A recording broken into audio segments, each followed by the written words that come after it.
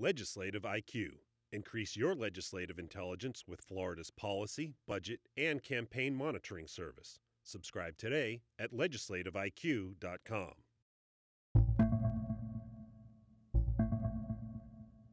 Two state senators have resigned in 2017. Senator Frank Artilli stepped down in April after he made racist and sexist comments to another legislator. I apologize.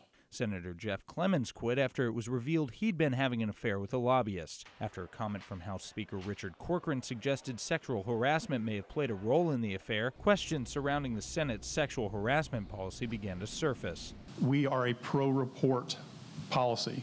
But contrary to the idea the Senate policy encourages victims to come forward, records indicate not a single formal complaint has been filed. I don't think it's fair to say in the absence of complaints, you assume that there are complaints. There are also questions surrounding what repercussions are taken against lawmakers who are accused of sexual harassment, or in the case of the former state senator, if they have an affair with a lobbyist. House Majority Leader Ray Rodriguez was asked why there were no actions taken against a current state representative who had an affair with a lobbyist in 2015. Rodriguez says the affair happened before the sexual harassment policy was tightened to include protections for lobbyists. I don't think an elected official should be using their position